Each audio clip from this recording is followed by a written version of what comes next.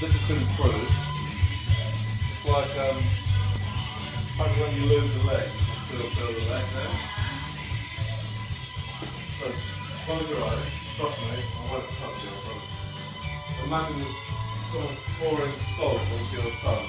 Put your head back, open your mouth, trust me, I'm not going to pour anything in. I swear on my kids' lives, open your mouth. I'm pouring salt onto your tongue, you can't taste it, can you? Okay, so open up, bit from the front though. So I'm going to pass you, can you see this big bottle of salt here? No. Okay, imagine if you could, I'm going to pass it to you, take it. Now just somehow, without being too drunk, try and imagine that it's full of salt. So if you were to put it in your mouth now, it would taste awful. Close your eyes, don't close your eyes. Do whatever you can. Just do it. No, don't do it yet. Okay. Look. I don't think this is good enough. Can you believe there's salt in it? Okay. No, can you or not? If you can't, Yeah.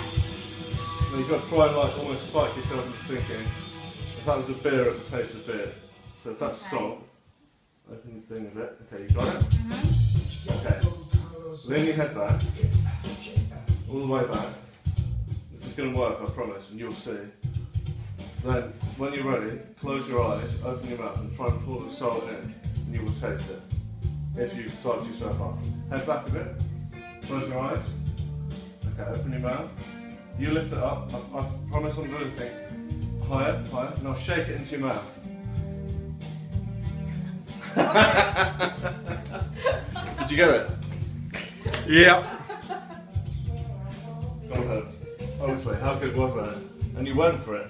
Laura's like, okay, how many girls